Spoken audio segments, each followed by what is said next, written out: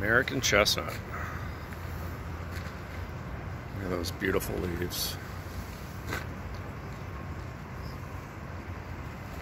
So apparently, I was told that the blight, which wiped out so much of eastern North America's chestnuts, did not reach down here in Halifax, Nova Scotia, or Nova Scotia in general. And this is not by any means a fully grown chestnut, but it's obviously pretty big. It's about 50 feet tall maybe. It's full of chestnuts up there. I can see them. I don't know if you guys can, but that's pretty cool. That's anywhere where I'm from in southern Ontario, all you see is stumps, remnants from the early 1900s when American chestnuts were actually everywhere.